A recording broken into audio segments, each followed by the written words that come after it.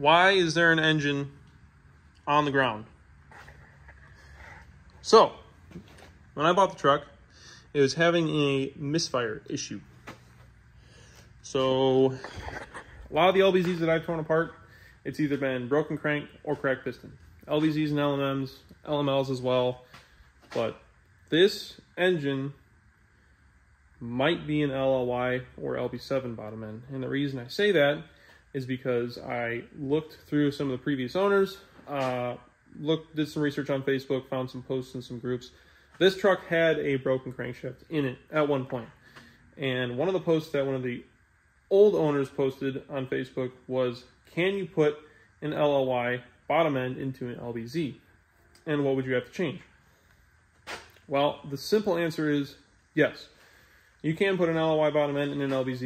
You're going to have to change the tone ring on the camshaft as well as the reluctor wheel on the crankshaft. I don't know how long the truck had been running and driving. That post was made back in 2022. I bought the truck. Right now it's 2024, August. Yeah, middle of August 2024 is when I bought the truck. And I bought it non-running. So videos that I got from the previous owner is that the truck would drive fine, but you couldn't rev it over 2200 RPM or it would misfire. So it didn't make any weird noises. There was no blow-by, so pistons were good, crank is good, but we're suspecting something wasn't swapped out in the LLY that would work correctly with the LBZ platform. So I tore the motor apart, expecting possibly a sheared cam pin. So I looked at all these push rods, wanted to make sure that they were all straight. None of them looked bent. If you guys know Duramaxes, you know that sometimes these cam pins will shear off. As you can see, this one is still intact. The crank pins are still intact except for the balancer, but this was not the issue because they had an alignment dowel or a do-it-yourself keyway in the crank, which you can see here in the harmonic balancer. So yeah, looked for bent push rods, and then next I brought a LBZ / LMM cam gear. So these have this ring system on here that is supposed to help with keeping the mesh tight, or the gear mesh tight, so it doesn't make any noise. But like I said, LBZ LMM, and this is actually an LB7 cam gear. It is one solid cam gear, doesn't have the ring system in it to keep tension. Now, the one thing that I'm looking at is if these tone rings are the same. So I'm going to pull this tone ring off, I'm going to pull this tone ring off, and then I'm also going to take the reluctor wheel off of here, and then I will grab a known good LBZ reluctor wheel that I have at home, put the two next to each other, compare them, see if there is any issues with it. I was told that there was a broken tooth on this reluctor wheel, which there is not. So I don't know what the deal is. I'm going to check to make sure it's not bent. I don't know if it's just worn out or what the deal is. So another thing that I can check is the sensors. Maybe it had a bad cam sensor or crank sensor or pigtail. I don't know if that was just something that was overlooked, but basically it's already apart. I'm going through it. I'm going to make sure it's all good before I put it back in the truck. And at that point, you know, hopefully it'll run good. So one thing that concerned me when I was pulling this motor apart was that the flex plate bolts and the harmonic balancer bolt had been reused when the new used motor was thrown back in the truck. Flex plate bolts, not a big deal. Harmonic balancer bolt, definitely a big no-no. You should never reuse the harmonic balancer bolt. And the reason for that is the harmonic balancer is held onto the motor via friction. So it's pressed up against the oil pump drive gear, and the oil pump drive gear is pressed up against the crank gear. So GM gets crap about these alignment dowels and how they don't do anything and how they should have been a keyway. These are not supposed to keep it from spinning. These are specifically here for alignment purposes only, so that everything aligns onto the crank snout. The thing that keeps the gears from spinning on the crankshaft is friction. So one thing that you can do when you do your water pump is when you pull your balancer off, buy a new balancer bolt. Now, I'm not saying I'm against doing keyways. If your motor is already apart and you got the crankshaft out, for extra insurance, get your crankshaft keyed. I'm all about it. I always get them keyed. It's a great idea, but some people aren't always pulling their motors apart. So when you're doing a water pump or you got to take the balancer off, buy a new bolt. And then when you buy that new bolt and you throw it in there, don't just slam and jam with an impact. Tighten it down to the right torque spec, for Pete's sake. Can't stress that enough. I know some people might not have a 250 foot-pound torque wrench, but they're available at probably AutoZone and probably O'Reilly's. You can buy them and use them. So that's my 2 cents.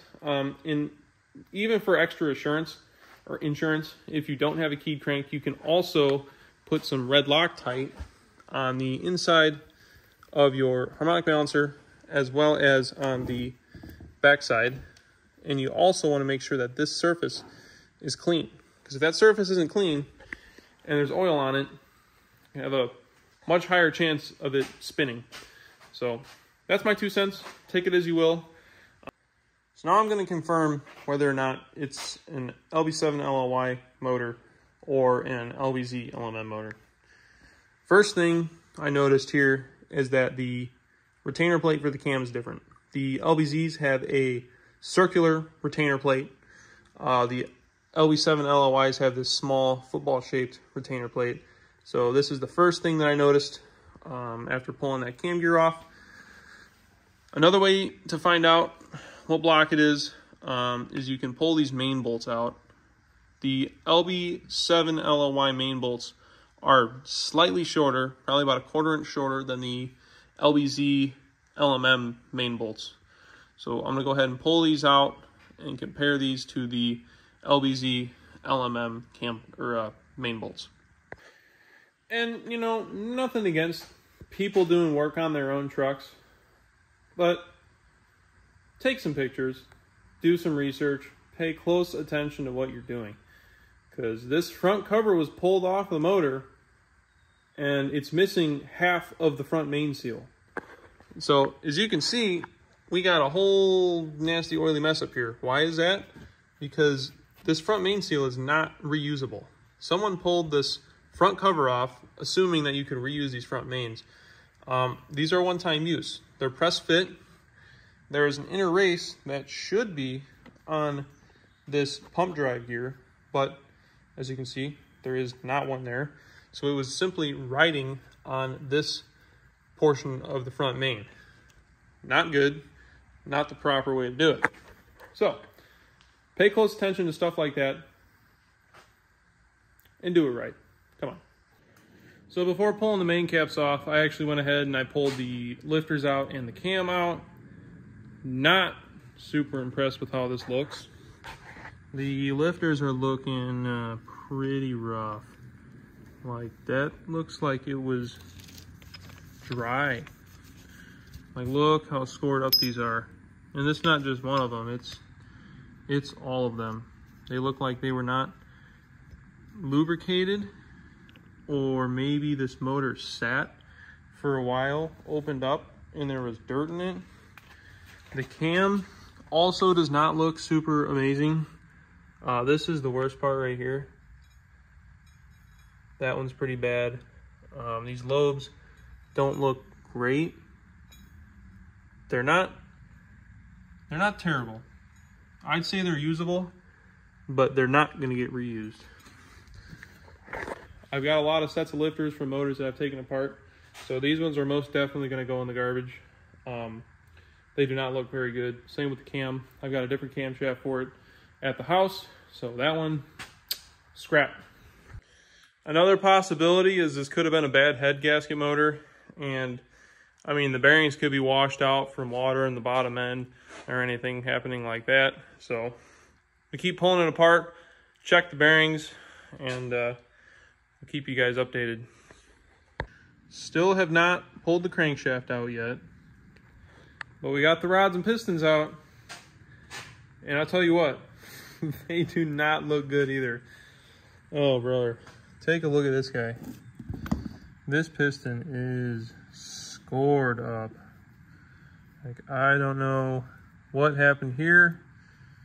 I don't know if this is a dirty motor or, you know, what the deal is. I'm also not sure if it's ever been rebuilt, because I'll tell you one thing, they do not come marked up like this from the factory.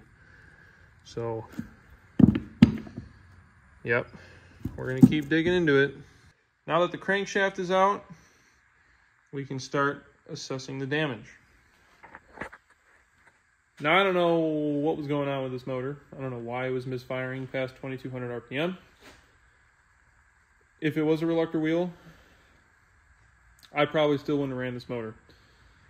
Luckily, I was able to tear it apart and see how much damage there was. This is not a healthy motor. I would not run this. I had full intentions of rebuilding a motor for this truck before even purchasing it, so this doesn't affect me in any way, but somewhere down the line, someone definitely got screwed. So here are the mains. Now this is the furthest main back by the flex plate, and this bearing is torched. That is rough. These bearings that sit in the block definitely are not the best. A lot of these rod bearings have discoloration, as you can kind of see in there. The pistons they look neglected.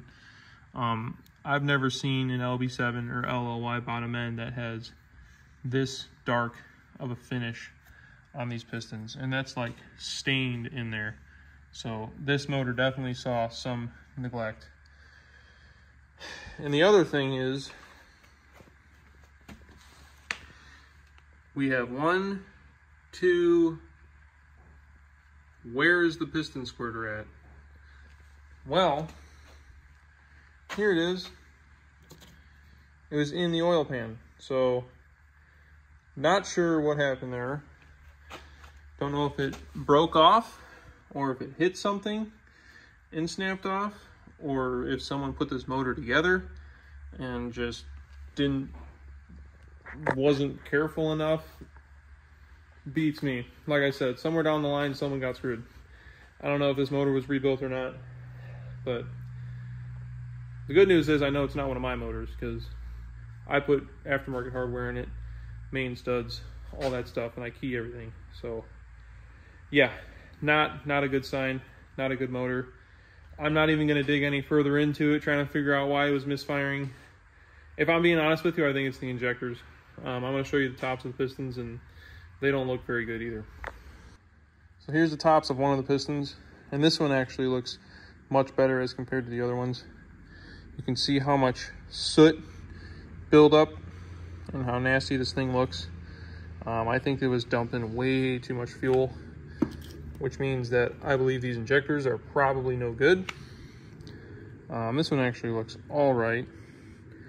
The other thing I noticed too is that the manifold, I didn't check the passenger side, but the driver's side manifold is wet with oil on the inside. So that is definitely no good. If the downpipe had oil in it, that would suspect turbo failure or something of that nature. But if the uppipe, or not the uppipe, well, technically yes, if the uppipes and the manifolds have oil in it, then it's coming from somewhere in the engine, because it's bleeding out of the exhaust ports. And another thing that I noticed is that if you look down there, you can see the wrist pin bushing is protruding out of the small end of the rod. So I don't know if this was caused by too much heat. This piston was probably the one that was in the no squirter hole. So yeah, definitely no good. To reuse this rod, I'd have to get a new wrist pin bushing pushed into it, And I'm just not going to do that. I've got rods at home. I've got a good set of LBZ rods. I don't usually run these LB7 rods in my bottom ends, so these are going to go to scrap either way. But yeah, not what I was expecting, if I'm being honest with you. I thought this was going to be a nice healthy bottom end with some either fuel or cam issues or timing issues, and turns out that the whole thing's pretty much junk. So I tilted the motor back up so I could take a look inside these cylinders. And I'm going to tell you right now, this thing sat with water in it. You can tell with this cylinder right here, kind of hard to see, but you can definitely see the discoloration. The water sitting in there definitely corroded up the cylinder, and that's probably why the cylinder walls look like crap and why the piston skirts don't look very good. And if this sat open with water, then I'm assuming there was water that probably sat inside these lifters, and that could be why those lifters don't look very good. So don't let your good motors sit outside, and if they have bad head gaskets on them, it's probably a good idea to drain the coolant and drain the oil. That way there's no chance of coolant getting in the motor. So with that information, there could also be a couple cylinders that didn't have very good compression. A lot of factors. Like I said, motor's not getting used. I'm throwing a whole new one in it. Not going to have any issues with that one. I'm probably going to get a new set of injectors for it just for state of mind. Same with the CP3, and definitely a new turbo because that one is wasted. But like I said, this is the kind of stuff that you have to expect when you're buying a truck that doesn't run or buying a truck that had issues when it ran. So when you're getting into it, expect the worst, hope for the best.